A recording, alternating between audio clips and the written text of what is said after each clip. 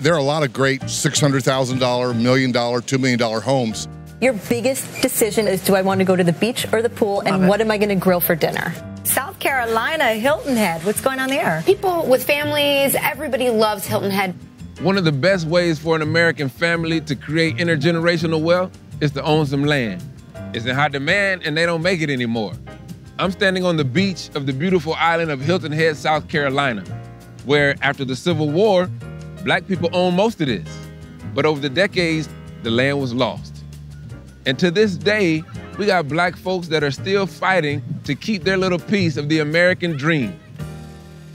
By 1910, African Americans owned around 16 million acres of land, much of it acquired through purchases and homesteading. But after years of violence, intimidation, and legal trickery, most of it was taken. Texas A&M law professor Thomas Mitchell has been tracking that loss for 2 decades. Historically, if we're talking about African Americans, despite this incredible acquisition of land after the Civil War, most of that property was not considered prime real estate. For example, Hilton Head, South Carolina. Until 1950, Hilton Head was remote. There wasn't a bridge from the South Carolina mainland out to Hilton Head Island, and the island was owned by majority African Americans. Right. What does South Carolina do? They build a bridge. Real estate developers realize, oh, there's a great economic opportunity, and they have divisions of what has become Hilton Head. The indigo, rice, and long staple cotton of the past have given way to the golf, tennis, and swimming of today's leisure society. They started buying out individual families, and there's hardly any Black landowners left. And what's just happened as our society has advanced, areas that were once considered the backwaters no longer are the backwaters.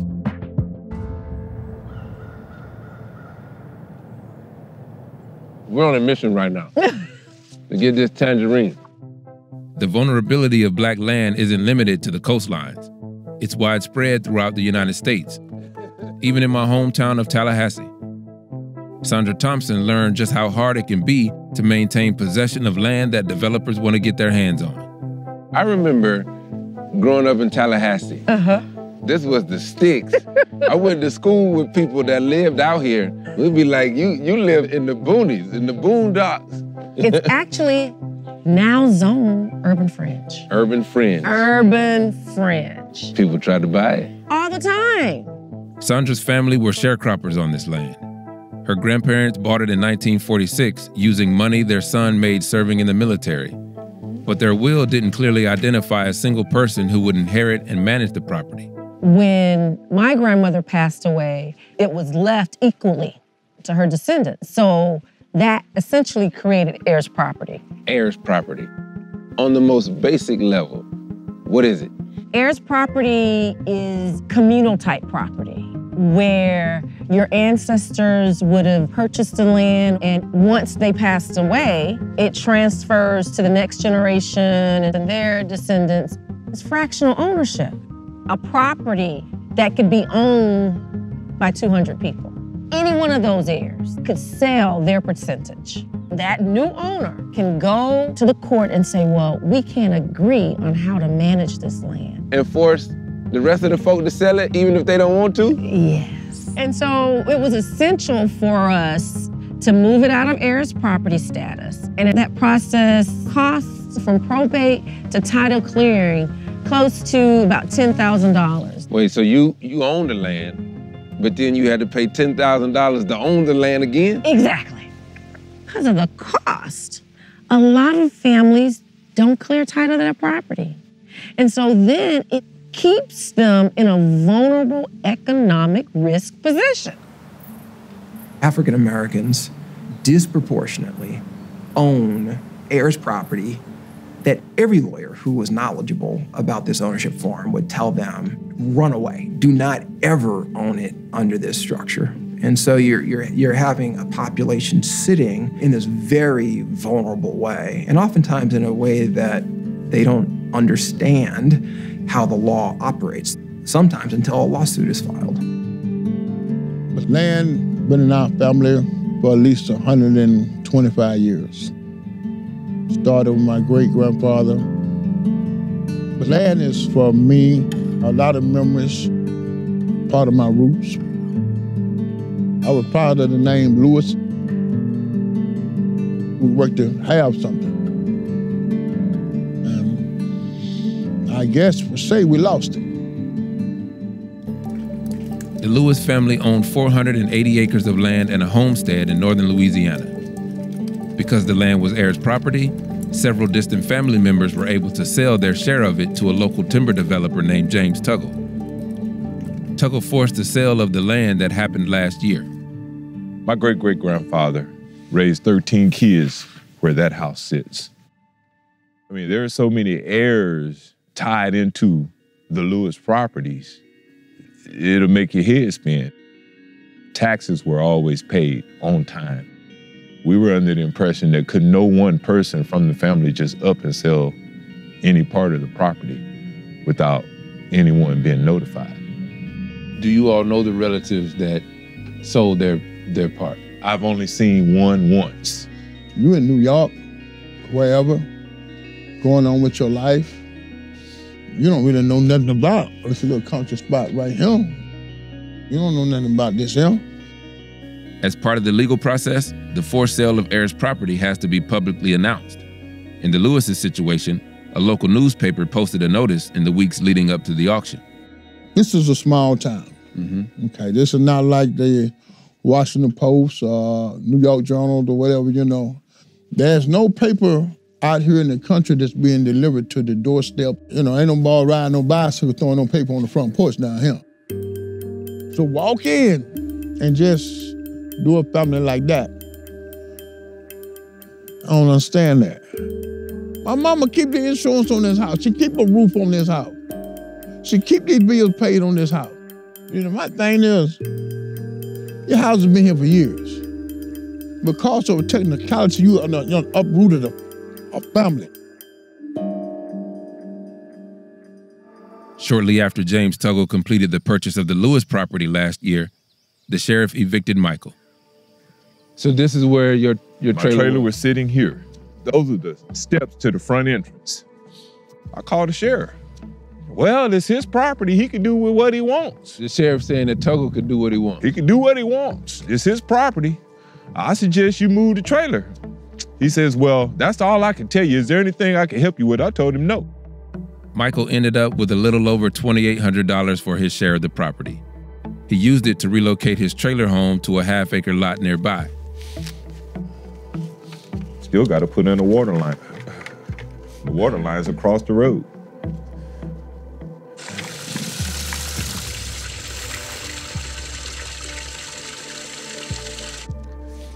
I could be angry to the point that I want to do something to somebody.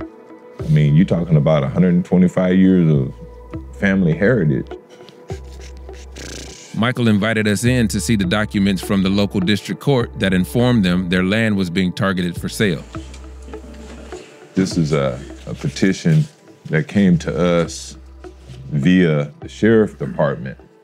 This is the very first document that we received.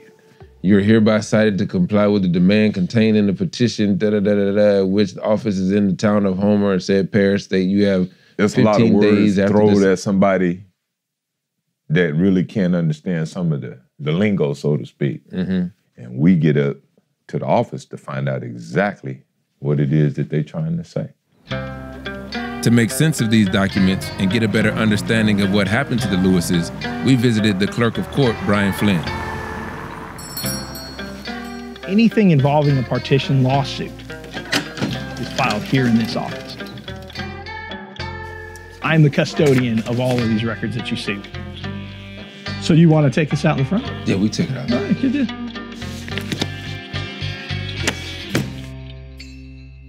When it comes to developers, what's the mechanism that they use to track down family members? Okay, they'll come into this office, and then generally you know the piece of property that you're looking for. whether that is because it's got some timber on it or something of that nature. Then what you do is you can look at the tax assessor's office, and the tax assessor's office will give you just a visual plat, a hand-drawn plat of how the property went from one person to the next person to the next person, and that's how they'll initially find out who owns the property. So what happened with the Lewises? The Lewises are a family that is spread out across the United States. So James Terry Tuggle buys into that property. Now, he didn't just buy a sliver of that property. He ended up buying somewhere in the neighborhood of 20%. Understood. Once he owns that, he can force the entire thing to be sold. And that's what he did. Which he did. I smell it. Over the course of a decade, Tuggle, a timber developer in town, bought the shares of more than 20 people connected to the Lewis property, most of them from out of state. He declined our request for an interview and didn't respond to our written questions. So the sale happens at the sheriff's office, where it is publicly open for bid, and it's sold for $555,000. And a bargain of a price, right? Well, I mean, I don't know, $550,000. For 500 acres? Oh, I've seen 17 acres of land sold for $1,800. And believe me, that's disturbing. The sale he's talking about was made in 2001 to a real estate investor named James Steele, who advertises his ability to force the sale of heirs' property. We caught up with him at a sheriff's auction nearby. All right, suit number 41821, Trig Investments, LLC versus Maurice Hunter et al. The minimum acceptable bid is $2,294.25. The floor is now open for bids. Do I hear a bid? A bid cost. Okay, $2,294.25 is sold. Just put your name right there. Morning, Jim. Morning. How you doing? Fine. What just happened today here? Well, I bought an interest in a piece of land, an undivided interest. When it's inherited and there's a lot of heirs. Mm-hmm. I owned 24 acres out of the 52. Before today you did? Yes. And now you came and purchased the rest. How much have you paid in total for 52 acres? I would have to add that up because, don't get me wrong, I do a lot of these and I can't keep them all in my head. Mm-hmm. How does heirs property fit into your overall business model? To be truthful with it, it's probably 90% of my business model. Even going back to the Civil War, we're doing some that the people in the Civil War had it. I mean, they were slaves, and they had it. And I've had other landowners come to me and say, well, would you file a lawsuit for me and do this? Because I don't want to be the bad guy. You be the bad guy because you already been the bad guy. You do this all the time. I'll be the bad guy. You recognize that what you're doing is perceived. You look at me as evil. No, I don't know. No, I'm saying no. No, I don't. No. What I'm saying is, to the family member that wants to sell, you're bringing the bank, you're bringing the money. To the family member that doesn't want to sell, you're evil. Probably in their eyes. Yeah. And some people are sincere about not wanting to sell. They mean it. Most don't. Most say that, but they don't mean it. They just want instant gratification and money now. But there are some that don't want to sell, and it's usually the ones that live on the property that are getting free rent, free everything. It's their land. That's not free rent. Well, they only own a minuscule portion of it. I've heard it thousands of times. You can't make me sell my land. And then I respond back. I say, yes, I can. But it's my land. Well, it used to be. Jim, that ain't real. The bottom line is what you have is these families who many times owned property for generations, including families who acquired ownership right after the end of the Civil War. Their property rights are instantaneously extinguished, and then they are stripped of a significant amount of their overall wealth, not just their real estate wealth, because African Americans disproportionately who have assets, it's represented in land and homes. So their single greatest asset now has been sold at a fire sale, and they're getting pennies on the dollar. The way that this system is set up, it seems like it disproportionately affects African Americans who, through legal trickery and threats of violence and lynching and whatnot, land has been taken from them. Well, You see what I'm saying? I hadn't lynched anybody lately, so but and people like me, I'm at least nefarious. I'm an opportunist. I'm a racist. I've been called everything in the world. No, I'm not a racist. I don't go after certain things just because you're black or you're Asian or you what. You going after the land. So if everybody in the world could sell a piece of land to their brother or their sister or their son, and nobody could build factories, nobody could do anything. It would always be out of commerce and never be able to use. There's no remedy to get it back into commerce. And do you think it's fair? It has to be. It has to be fair. Jim Steele wasn't involved in the forced sale of the Lewis property. James Tuggle, the developer who was, let Greg stay on the land, but his mother decided to leave. This is my mother's house. When she retired, this became her home. Why did she leave here? She left here because she was nervous about whether or not her mama's house was going to be pushed down and whether or not her house was going to be next. She couldn't sleep at night. She just didn't feel safe. Greg's mother, Miss Trudy Stanley, and other members of the Lewis family tried to formalize their ownership when they found out it was being targeted for sale. Mr. Tuggle was years ahead of them in the process and outbid them during last year's auction. Shortly after that, Miss Stanley moved in with her daughter in Washington, D.C. It's painful to realize that I don't have it anymore. It's not right. I didn't sell my part of the property. Only somebody else came, sold their part, so they affect the whole family. We didn't know the law, so we could protect it. So we lost it like that. Every year, we paid the taxes. We didn't just leave it alone to forget it. We took our resources and made sure we got the taxes paid. Everything, that's what we did. Why do you think your grandfather didn't make a will? Well, I don't think back during that day they were thinking about making a will. But my grandparents prepared for what he knew at the time and what he had to do at the time, prepare for my family. So I know the difference because you need a will. Because there's going to be chaos in their families. How important was the land to you? 420 acres of land. It means a lot. And to lose it, you had no defense, you know what to do, lost it. That was devastating. It still is. It will ever, forever be that way. Because that's the law. Part of the reason we have in the African American community such a high incidence of heirs property is that when African Americans moved from the status of being property themselves to after the Civil War, being able to become landowners, right. Hardly any of these families were able to structure the ownership in a way that would be stable because most African American families had no access to attorneys.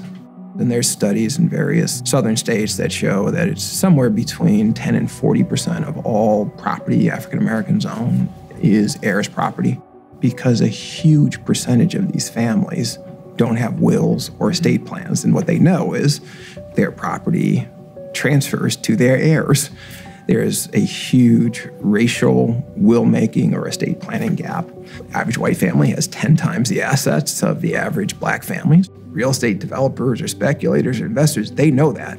And so what they do is they give a lowball price because they know that the family can't even compete against the lowball price. According to United States Forest Service research, there's around $28 billion worth of heirs property in the South, and that's a conservative estimate. Thomas Mitchell drafted legislation designed to help families hold on to theirs. So far, it's passed in 16 states. So the first provision is if somebody files one of these lawsuits and requests a court to order the forced sale of the property, what the other owners are then entitled to is to buy out the person who asked for the forced sale. There had been this narrative that black landowners were inevitably going to be extinct by about now.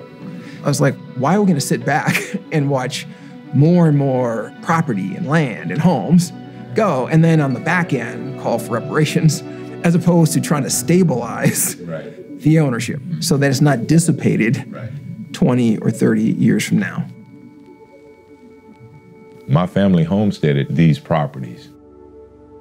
They raised families on these properties. Mr. Tuggle, he ain't gonna build nothing on it. It's all for the timber. All for the timber. Far as you can see on all these hills, this is fresh cut. I mean, right after he purchased, he went to cutting. It was in the family for 125 years. All of this? All of this. My aunts and uncles' houses sat up on the top up here. You can see that it's been wiped clean of pine, and everything that you see pushed up, they're gonna come back and burn it and then replant. This is important that you stick together, you keep your interests together, you hold tight to your interests, and if you plan on doing anything with your interests, make sure you do it in the family. Keep it in the family. That's where we fell short. Because whatever they got from him now is probably gone. Just like everything else.